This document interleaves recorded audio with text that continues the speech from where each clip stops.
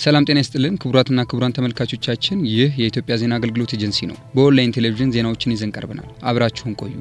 ከ30 ሺህ በላይ ኢትዮጵያውያን በግፍ የተጨፈጨፉበት የሰማዕታት ቀን በዛሬው ዕለት ታስቦ ውሏል። በበዓሉ ላይ የተገኙት አባት አርበኞች ለሰማዕታቱ መታሰቢያ የአበባ ጉንጉን አስቀምጠዋል።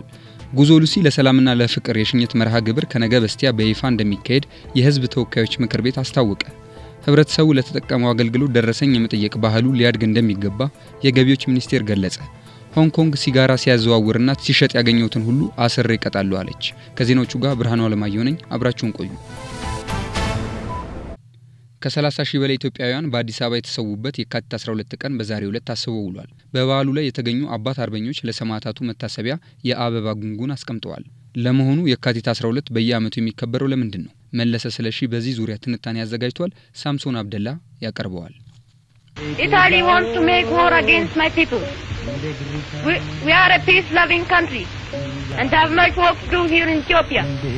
መጋቢት 22 ቀን 1928 ዓመተ ምህረት በማይጫው በተካሄደው ጦርነት ድል የተቀዳጀው የጣሊያን ጦር አዲስ አበባ ለመግባት የአንድ ወር ጊዜ ብቻ ነበር የፈጀበት። የጣሊያን ጦር አዲስ አበባ ከገባ በኋላ አሸንፊያለሁ፣ ኢትዮጵያም የቅኝ ግዛት ሀገሬ ናት ብሎ ተደላድሎ ለመቀመጥ አስቦ ነበር። ነገር ግን የአርበኞች የደፈጣ ውጊያና የውስጥ አርበኞች ትግል ሰላም ሲነሳው ለህዝብ የቆመ ለማስመሰልና ህዝቡ በጥቅም ይደለላል በሚል የተሳሳተ ግንዛቤ የጣሊያን ልዑል የልደት ቀን በሚከበርበት ዕለት ለነዳያን ገንዘብ ሰጣለሁ በማለት ችግረኞችና ጎዳና ተዳዳሪዎችን እንዲሁም ሽማግሌዎችን እንዲሰበሰቡ የጣሊያኑ ጦር አዛዥ ሩዶልፎ ግራዚያኒ ትዕዛዝ አስተላለፈ። ያ ቀን የካቲት 12 ቀን 1929 ዓመተ ምህረት ቦታውም ያኔው ገነተ ልዑል ቤተ መንግስት የዛሬው አዲስ አበባ ዩኒቨርሲቲ ነበር። ከጧቱ 3 ሰዓት ገደማ የአዲስ አበባ ነዳያን አረጋውያንና ህፃናት ተሰበሰቡ። የጣሊያን መኳንንትና ሹማምንት ሳይቀሩ ታደሙ። ግራዚያኒም አገር አማን ብሎ ንግግር ለማድረግ ወደ መድረክ ወጣ። ድንገተኛ የቦምብ ፍንዳታ የግቢውን ድባብ ከመቅጽበት ቀየረው። አብርሃ ደቦጭና ሞገስ አስገዶም ነበሩ። 7 ቦምቦችን በማከታተል በእልህና ቁጭት ግራዚያኒ ወዳለበት መድረክ ወረወሩ። ግራዚያኒና ጥቂት የጣሊያን ሹሞችም ቆሰሉ። የቦምብ ፍንዳታው በቆመ በጥቂት ደቂቃዎች ውስጥ የጣሊያን ወታደሮች አዲስ አበባን የጦር አውድማ አደረጓት። ለተከታታይ 3 ሰዓታት ግቢው በተኩስ ታመሰ። የአዲስ አበባ መንገዶችም በደም ጨቀዩ። መንደሮቿ በእሳት ጋዩ። ከሞት የተረፉ ነዋሪዎች ወደ ማሰቃያ ማጎሪያዎች ተጋዙ። በ3 ቀናት ውስጥ ብቻ ከ30 ሺህ የሚበልጡ የአዲስ አበባ ነዋሪዎች ህይወታቸውን አጡ። በ3 ቀን ውስጥ ጣሊያን 30 ሺህ የአዲስ አበባ ነዋሪን ጨፍጭፏል።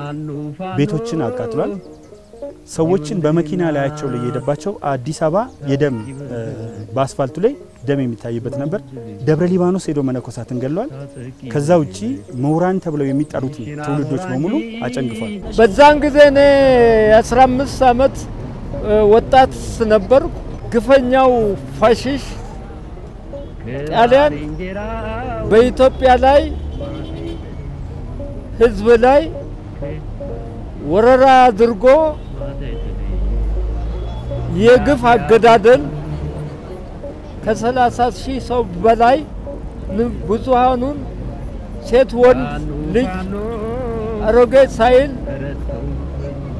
ጥይቱ ቢያልቅበት ባካፋ በዶማ የጨፈጨፈበት ቀን ነው። ከጭካኔው የተነሳ የሊቢያው ጅብ የኢትዮጵያው አራጅ የሚል ቅጽል ስም ይወጣለት ግራዚያኒ ከአዲስ አበባው የግፍ ጭፍጨፋ በኋላ ለሮማ የቅኝ ግዛት ሚኒስትር እነዚህ ኢትዮጵያውያን የጣሊያን ወታደሮች ሲያዩ ኢትዮጵያ ለዘላለም ትኑር ይላሉ። እውነቴን ነው። እንደዚህ የሚሉትን ዋጋቸውን ሰጥቻቸዋለሁ፣ አንድም አላስቀረሁም ሲል የጭካኔና የእብሪት መልእክቱን በቴሌግራም አስተላለፈ።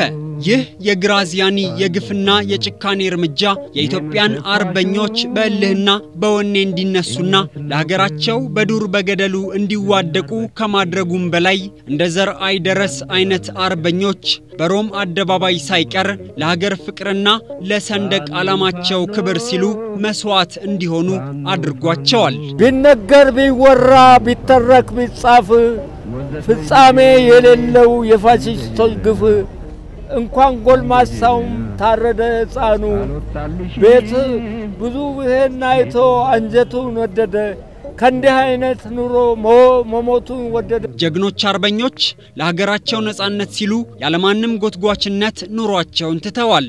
አንድነትን ሰብከዋል። ጦር ሰብቀው ጠላትን ተዋግተዋል። ሕይወታቸውንም ገብረዋል። ነጻ ሀገር ለትውልድ አስከብረዋል።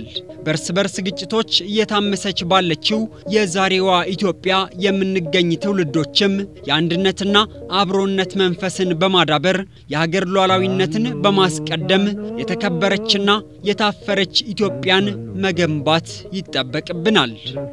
እኛ በአሁኑ ጊዜ ይሄ ከሌ ጎሳ ነው ይሄ ዛጎሳ ነው ይሄ ሃይማኖት ሳንል በአንድነት ሆነን እቺን ሀገር በሰላም መምራት የለበላ። ጉዞ ሉሲ ለሰላምና ለፍቅር የሽኝት መርሃ ግብር ከነገ በስቲያ በይፋ እንደሚካሄድ የህዝብ ተወካዮች ምክር ቤት አስታወቀ። መርሃ ግብሩ በኢትዮጵያ ሁሉም አካባቢዎች እንዲሁም በአፍሪካ ቀንድ ሀገሮችም እንደሚካሄድም ታውቋል።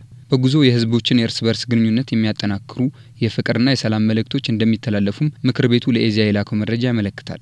ከነገ በስቲያ በሚካሄደው የሽኝት መርሃ ግብር ላይ ጠቅላይ ሚኒስትር አብይ አህመድ፣ የህዝብ ተወካዮችና የፌዴሬሽን ምክር ቤት አፈጉባኤዎች፣ የመንግስት ከፍተኛ የሥራ ኃላፊዎች ይታደማሉ ተብሎ ይጠበቃል። ጉዞ ከኢትዮጵያ ባለፈ በአፍሪካ ሀገሮች የሚካሄድ ሲሆን አፍሪካውያን ከሉሲ የዘር ሐረግ መመዘዛቸውን እንዲረዱና ህብረታቸውን እንዲያጠናክሩ ማድረግን የጉዞው ሌላው ዓላማ ነው ተብሏል። የምስራቅ አፍሪካ በየነ መንግስታት ኢጋድ አባል ሀገሮች ማለትም ኤርትራ፣ ጅቡቲ፣ ሶማሊያ፣ ደቡብ ሱዳን እና ሱዳን ሪፐብሊክ እንዲሁም ኬንያ እና ኡጋንዳ ጉዞ የሚካሄድባቸው ሀገራት እንደሆኑም ታውቋል። በሳይንሳዊ ስሟ አውስትራሎፒቲከስ አፍራንሲስ በመባል የምትታወቀው ሉሲ ወይም ድንቅነሽ የሰው ልጅ ከየት እንደመጣ ለማወቅ በሚደረገው ጥረት ውስጥ ከፍተኛ አስተዋጽኦ ያበረከተች ቅሪተ አካል ስትሆን 3.2 ሚሊዮን እድሜ እንዳላትም የምትገመት ናት። እንደ አውሮፓውያን አቆጣጠር በ1974 በአፋር ክልል አዋሽ ሸለቆ ውስጥ በሚገኘው ሀዳር የተገኘችው ሉሲ ኢትዮጵያ የሰው ልጅ መገኛ ምድር መሆኗን አረጋግጣለች። ትንሳኤ ገመቹ እንደዘገበችው ህብረተሰቡ ለተጠቀመው አገልግሎት ደረሰኝ የመጠየቅ ባህሉ ሊያድግ እንደሚገባ የገቢዎች ሚኒስቴር ገለጸ። አለሙ ጌታነህ ላዘጋጀው ዘገባ ክብረት ካህሳይ።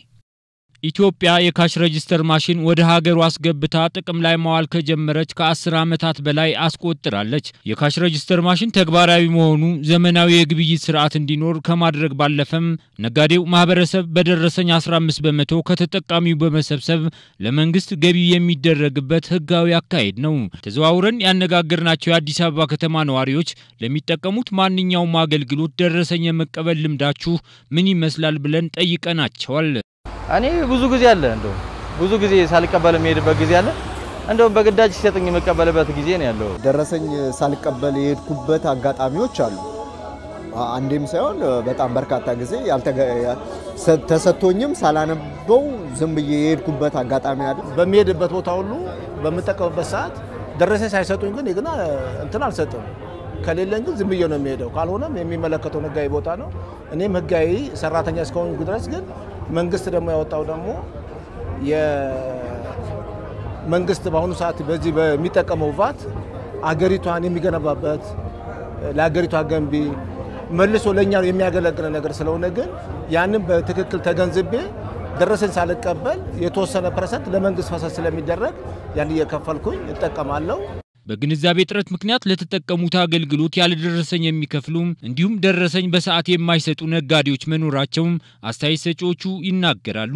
ደረሰኝ እየተጠቀሙ ቢጠይቁ መብታቸው ስለሆነ መንግስት ያወጣው መመሪያ ግን ትክክል ተገንዝበን ብንጠቀምበትና ብንሰራ የተሻለ ነገር ነው ብዬ ነው የማስበው።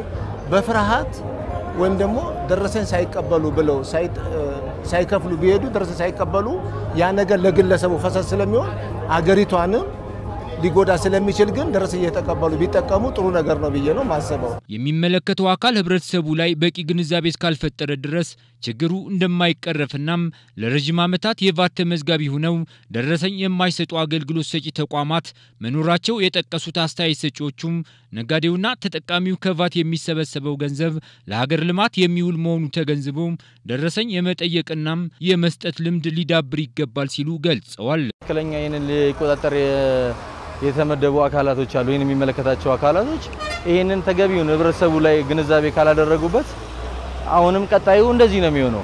በጣም ለረጅም ጊዜ ዓመታት እኔ አሁን ደረሰኝ የሚጠቀሙ ሱቆች ውስጥ የሚሆን የተለያየ ምግብ ቤት ገብቼ ተጠቀም ደረሰኝ የማይሰጥበት ቦታ አለ በብዛት ነው ደረሰኝ የማይሰጥበት ቦታ ላይ ሊጭበረበርም ይችላል ሰው ራሱ ነው ማለት ደረሰኝ ሲጠይቅ አንደኛ ከመጭበርበር ይድናል ትክክለኛ ደረሰኝ ሲጠይቅ ሲል ለሀገርም ይጠቅማል ለራሱንም ይጠቅማል ሰውየው ደረሰኝ መጠየቅ ልምድ ሊኖረን ይገባል ግዴታ በገቢዎች ሚኒስቴር የኮሙኒኬሽን ጉዳዮች ዳይሬክተር አቶ አዲሱ አረጋም የህብረተሰቡ ደረሰኝ የመጠየቅ ባህሉ የቀነሰ መምጣቱን ያነሳሉ በአብዛኛው ከደረሰኝ ጋር ተያይዞ ያለው ችግር በጣም ሰፊ ነው በአብዛኛው ቦታ ደረሰኝ የመቁረጥ ባህሉ የተጀምሮ የነበረው በጣም በከፍተኛ ሁኔታ የተቀዛቀዘበት ማህበረሰቡም የመጠየቅ ደረሰኝ የመጠየቅ ባህሉ በጣም ያነሰ አለመጠየቅ ደረጃ የደረሰበት ነው ነገር ግን በጣም የሚያሳዝነው የንግዱ ማህበረሰብ ግለሰቡ ወይም አገልግሎት ተጠቃሚ ወይም ግዢ የሚፈጽመው አካል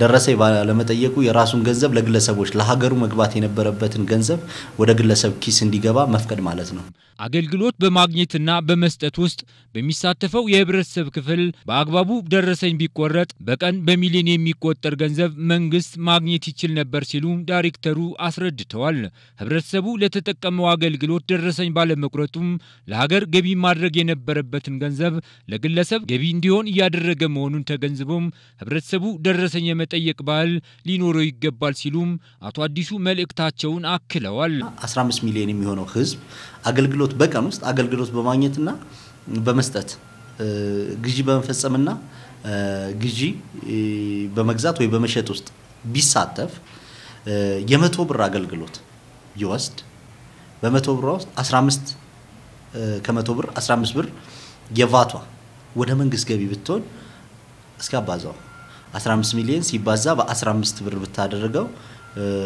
በጣም በርካታ ገንዘብ ነው የሚሆነው ማለት ነው የንግዱ ማህበረሰብም ደረሰኝ የሚቆርጠው ለሀገሬ ነው በሚል መንፈስ ለሰጠው አገልግሎት በወቅቱ ደረሰኝ መስጠት እንዳለበትናም ህብረተሰቡም ደረሰኝ የማይቆርጡ አካላት ሲያጋጥመው ህግ እንዲከበር የዜግነት ድርሻውን ሊወጣ ይገባልም ብለዋል ደረሰኝ የማይቆርጡ አካላትን ጥቆማ የሚደረግበት ከስልክ በዘለለ በቴክኖሎጂ የታገዘ አሰራር ተግባራዊ ለማድረግ ሚኒስቴር መስሪያ ቤቱ ጥናት ላይ መሆኑን ተጠቅሷል ይህ የኢትዮጵያ ዜና አገልግሎት ኤጀንሲ የኦንላይን ቴሌቪዥን የሙከራ ስርጭት ነው ሆንግ ኮንግ ሲጋራ ሲያዘዋውርና ሲሸጥ ያገኘውትን ሁሉ አስሬ ይቀጣለሁ አለች የሆንግ ኮንግ መንግስት ሲጋራ ወይንም የኤሌክትሮኒክስ ሲጋራ ተብሎ በሚጠራው ጽና ሌሎች ተመሳሳይ ምርቶች በሀገሪቱ እንዳይዘዋወሩና እንዳይሸጡ የሚደነግግ ህግ ማውጣቱ ተሰማ አዲስ የወጣውን ህግ ተላልፎ የተገኘ ሰው የሲጋራ ምርቶችን ወደ ሀገር ውስጥ ያስገባ ወይም ያመረተ የሸጠና ያስተዋወቀ 6 ወራት እስራት ወይንም ከ6000 የአሜሪካን ዶላር በላይ ቅጣት ይጣልበታል ተብሏል የሆንግ ኮንግ መንግስት ህጉን ያወጣው ሰዎች ዘመናዊውን የሲጋራ አይነት ተተው ወደ ባህላዊው እንዲመለሱ ሳይሆን